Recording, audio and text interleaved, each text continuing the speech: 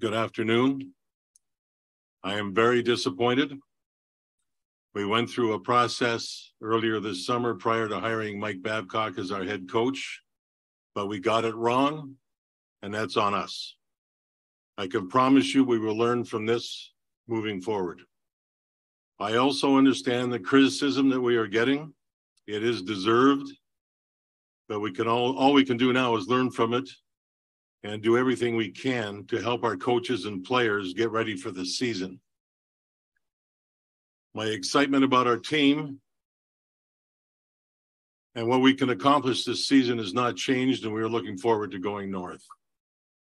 We understand the expectations of ownership, and we will continue to be evaluated every day. That's part of the job. We understand that, but our focus right now is on our players and our coaches and getting ready for this season. I know this is a major misstep that we have to move past. I would like to thank the NHL, and I would like to thank the NHL Players Association. When we first heard of these issues, when we had discussions with both of those groups, we welcomed an investigation. They were very transparent with the information we received, and we digested the information. And from there, in talking with Mike Babcock, we decided there was no going back. The resignation went forward from that point on. We're coming into camp healthy. We have added quality players to our team. We have built a deep and talented group of prospects. We're excited about this team and where we're headed. We have to get through this situation. On a very personal note, this is one of the toughest times I've been a part of in my long dealings and career in the National Hockey League. It's very troubling for me, but we also know and firmly believe that we have a good group. We care about our people. We care about our staff. We've learned a lot as a group. We've learned a lot to help us go forward. And I plan on going forward. Thank you.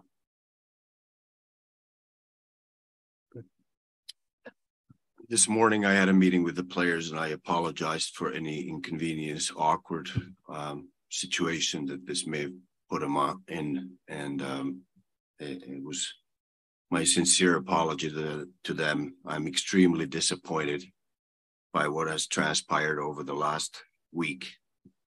We understood the dynamics of hiring Mike before we did so, and understand the criticism now that it didn't work out the way we had planned. Mike was hired based on personal relationships we've had with him, the feedback we'd received from numerous people in the game that we know and respect, and extensive conversations with Mike. It's obviously fair to question our due diligence, but I can assure you that it was done thoroughly.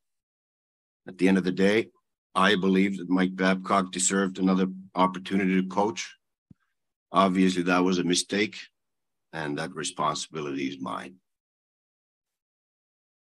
I do not believe there were any ill intentions on Mike's part in the way he conducted interviews with our players to get to know them. However, whether there was intent or not, some of our players weren't comfortable with his methods, and that was concerning.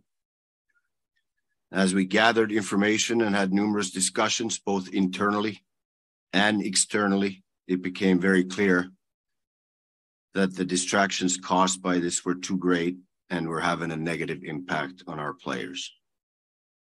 As a result, we came to a conclusion with everybody involved in the process that the best course of action was for Mike to step down and Pascal Vincent to take over as the head coach of the Columbus Blue Jackets.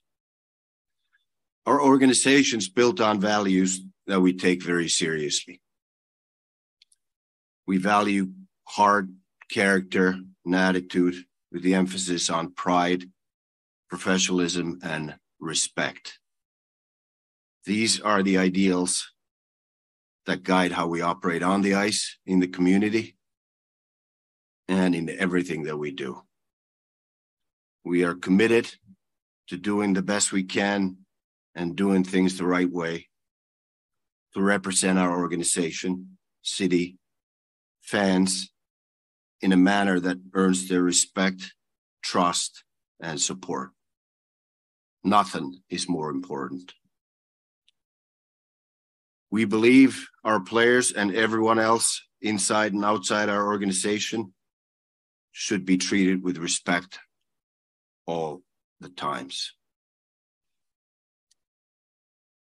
Failing to live up to that standard is not acceptable. Are we perfect? No. Can we do better? Yes, and we will. Pascal is prepared for this opportunity. He has earned it. While the circumstances are less than ideal, he's a very good coach, and nothing should detract from that. He was a strong candidate as we went through the pod process and looked at earlier this year, and we are fortunate to have him in a position to lead our team. And just like JD said, that, and I told this to our team too, that for a little while, this is the most excited that I've been going into the training camp. And it's sad that we're here talking about this and disappointing, obviously, but there's a lot of excitement inside the locker room to put this past us, move forward, and stick together and make us a stronger team. Okay, with that, if you have a question, I'll ask that you raise your hand and we'll get you a mic. Start with Aaron Portzline, second row. Thanks, Todd. A question for both of you. How difficult do you think it will be for the room to move past this? I guess this could go one of two ways. It could galvanize a group or it could fracture a group. Can you have a sense coming out of your meeting today which direction that is right now? Your thoughts on that? Yeah, I had a meeting with the leadership group yesterday separately and then with the whole team this morning. And I believe that they are ready to move past this. They want to move past this. They want to use it as something that can make us stronger. They're all excited about this year. And, I just before coming here, talked to our captain as well. They all want to move forward and just concentrate on what we're here to do. And that's starting tomorrow with the medicals, or Wednesday with the medicals, and Thursday on the ice. Clay Hall. Were you surprised by his protocol with the phone? Had you ever heard of something like this? Yeah, and I went through it with myself too. That was his way of introducing his family, having me introducing my family to him. And personally, I had no problem with it, but I can understand that it can put somebody in an uncomfortable and awkward situation. How did the NHLPA motivate? Did they come to both of you and say, "Hey, you got a problem"? Oh, what happened was the PA came in, talked to their players privately, which is absolutely their right. They were in touch with Gary Bettman. They had been in touch with me too, and I helped facilitate making sure this is happening the right way. We're completely open, transparent, want it done properly. I got a call when we were up in Traverse City at our rookie tournament from Gary Bettman. Actually, I was in a restaurant, and I went up running out and sat in the car by myself. There was Gary and his whole staff, including Bill Daly, on the call, and there was the PA staff on the call. And they filled me in with what had transpired through their investigation. And with that, I went to Jarmo and our group, Mike Priest, who represents our ownership, and we started the process of what we were going to do. We had to digest it, figure it out. And with that, Jarmo ended up meeting with Mike Babcock, and basically there was going to be no end to this. This is what we had to do, and the resignation process started at that point. That's the exact traffic. No way to resolve it. No way to resolve it. No, we felt it. We. This is going to sound a little bit. He was a player. I was a player. We have to understand our players, and it wasn't going to work with our players. It just wasn't going to work. So we had to go forward. Go to Brian Hedger, center back. Either one of you can answer this one. Since this has come out, you've had multiple players, I believe 3 players, Zach Boone and Johnny Gaudreau come out and say they had no problem with the method. Jarmo, you just kind of mentioned it as well. So obviously somebody had a problem with this. Are you guys under the belief that it was more of a perception of how that was done, or was it done differently with different players, if I am making myself clear? Well, I really don't know, because what happened with the PA and the players is their business. I do know that when the whole thing broke, Boone Jenner was very upset that it broke the way it did. And he put a statement out on his own. There's been some perception out there that we had something to do with this stuff. We didn't. Zero, zippo, nothing. And Boone maybe felt that nothing bothered him. It went swimmingly. Other players may have had different opinions, and obviously did. So that's how it works. And when you think of a hockey club with 23, 25 guys, everybody's a consideration. And with that being said, we made our decision and did what we did. One more follow up on this. There are multiple reports out there of a young Blue Jackets player in a meeting with Babcock, and Mike Babcock is holding his phone for several minutes, maybe up to 10 minutes. Do you feel like that is appropriate, I guess, in that setting? I don't feel it would be appropriate, but I don't know what happened. We've never been told that. I have no idea. Next, we'll go to Whitney in the front row. Jarmo, you mentioned you apologize for any awkwardness or anything that the players may feel. Is there any concern, and this is, I guess, for both of you, how maybe this was reported, like whichever younger players felt uncomfortable that it didn't maybe go through, like they didn't go to Boone, or maybe they didn't come to you guys. You guys have more information than we do, but is there any concern with that communication? Yeah, over the years, I've been here now for 10 years, and I've had numerous players come to me with some of the problems they may have on the ice, off the ice, with their families, different things. It's a complex relationship with the management and the player. It isn't always comfortable for them to come to me with their problems. We may be in the middle of a contract negotiation or something, and then they don't want to let me know that they're having problems. I'm just making it up, but that's one thing I mentioned to the team too, that I want to keep building a relationship with the players, that they can trust us and always come to us in any situation, how difficult it may be, and trust us that we always have their best interest in heart, and we'll help them no matter what it is. And I have that relationship with many of the players that I've worked with in the past that are not playing anymore. And I have a few of them on our staff, actually. I take pride in that. I worked in scouting and drafting and developing those players.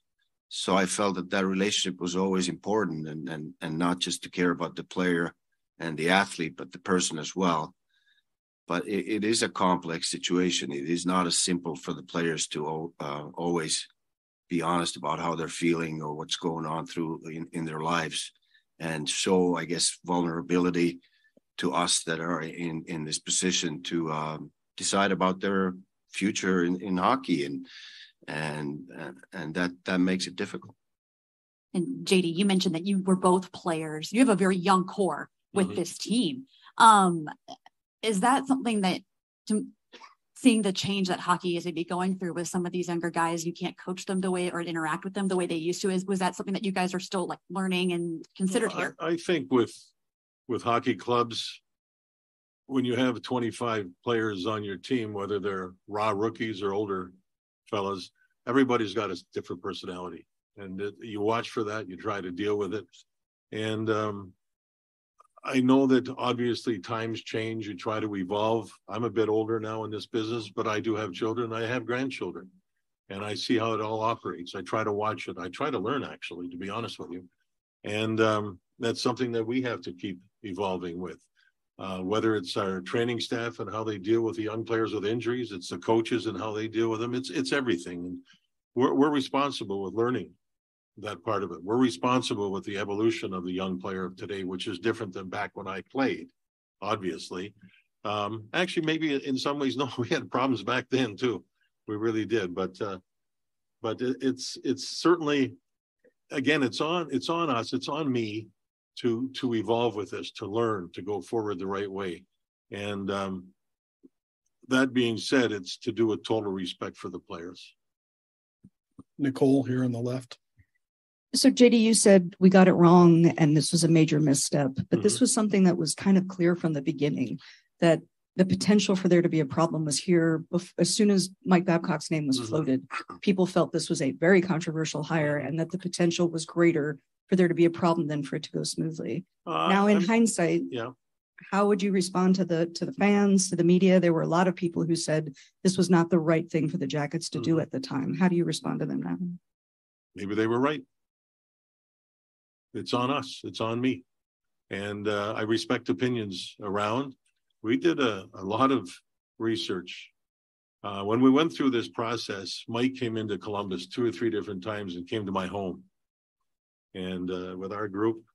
And we went through a lot of different things. And sometimes you just flat out make a mistake. We made a mistake. I'm free to sit up here and tell you that. And to our fans, I think some were excited, some were going, ooh, what's this going to be about? It didn't work. I think as a group, we owe them the explanation and apology, but we're also very comfortable in going forward with Pascal. Once we get through this, he's a good coach. He's a terrific human being. So we have to look in that direction. We've learned. There's nothing more than I can say that we've learned. You go to Clay Hall. Ownership put out a statement here in the last half hour or two. Did they discuss possible changes in the front office to either of you? And have you been put on some kind of notice that we can't be here again? Very, very fair question. I think what's happened here is we've had discussions with our ownership, who was very supportive, and it was revolving around our goals for this season. And we need to make a major improvement compared to a year ago with all the issues we had. And I think we still can. And so I believe that the ownership is in a situation where they believe that, and it's on us to prove it. So we're going into this season. We need improvement. We need to show that our young people that we have, our healthy people that we have, everything from A to Z is going to go in the right direction. And we appreciate the support. Primarily with the win-loss record. Yeah, it has to do. We're in the win-loss business, and that's what it has to do with. But I also, when you think of hockey and sports and win-loss, it's very interesting because, and I've mentioned it, I don't know how many times when we've been involved with press conferences, that we try to make Columbus a better place, and that's always been a mandate from ownership. This is a big bump on the road, a big bump, big pothole, whatever you want to call it, but we're still going to make Columbus a better place. Our staff, our group, our players, people in the business side, they're constantly in the community building parks or meeting with people or helping the people that need help, kids all over the place, the rinks they've built. It goes on and on and on. I'm not going to let this get in the way of the Blue Jackets organization continuing to make the greatest Columbus area a better place. It's something that's very important to the ownership, and it's really important to me. Dave, right in the front center. Obviously, the season starts in a month here. I'm curious, how much do you think this is a setback for the team? How do you just move forward for both of you, kind of knowing that you've got to take the ice for training camp in 2 days? Players love to play hockey. I think they love to put this behind them and move forward and get to do again what they love to do, is get on the ice and compete and win hockey games. That's what they're focused on. For their own careers and for the sake of the team, and based on my conversations, they're really looking forward to just moving on and getting on the ice. How did that? Oh, sorry. Quick follow up, and we've got time for 3 more. How did that conversation go with Pascal? Obviously, you had the meeting with Babcock. He resigns, and then how did you guys come to deciding on Pascal? Well, he was the perfect choice. He was very close to our first choice anyway. He's been with our organization now for 2 years. He was interviewed for the head coaching position 2 years ago, and we were very impressed with him. Hired him as an associate head coach at the time, and he's a perfect continuation to what's been a long-term plan all the way. Okay, we'll go to Aaron Portzline. Jarmo, with Pascal elevating to the head coach's job, Do you need another assistant, and will you hire from within for that job? We've had discussions about that, how to round up the group, and we will continue to have that with Pascal and see what our best options are and move forward from there. And JD, for clarity's sake, the phone call from the NHL and the NHLPA in Traverse City, what date was that, Friday or Saturday? I believe it was Friday. I believe it's kind of a fog, to be honest. I believe it was Friday, and we immediately met with our group and with our ownership through Mike Priest, and we got heavily into discussions, even though we had discussions prior just because it was bubbling. But you've got to wait for the investigation to finalize, and those people did a good job with this. They did a good job at helping us. Next, go back to Mike A. Race. John, if I'm hearing you correctly, Oh, there you go. Sorry. You're saying you don't know what he did. I think that what is fair to say is he's made players very uncomfortable, and we just can't continue with that happening. Pardon me? You're not exactly sure how? Is that what you? You know, sometimes when things happen, there's players involved, and that's a private world, and sometimes you need to leave it there. But I do know that there was things that happened, and it's led to this point where we're at right now. His contract going to be honored, or is there show cause grounds within that allows you to terminate it? Yeah, we've had discussions. We've come to an agreement, and we'll just leave it at that. Thank you. Last question will go to Mark Scheig, second row right. Guys, what do you feel like that you learned about the vetting process that you'll do differently in the future to make sure that you have everything kind of in a row when you have big decisions to make? I really felt that we talked to enough people with credibility and people that were respected in the hockey world. Probably extend that and do even more of that. But as I mentioned in my statement, that I can assure you that the due diligence was thorough in talking to several different people in different positions who would work with them as players, as management, as coaches in different settings too, from the national team to National Hockey League to junior years to American League team. So we felt we were thorough, but we're going to be more thorough. Thank you, guys.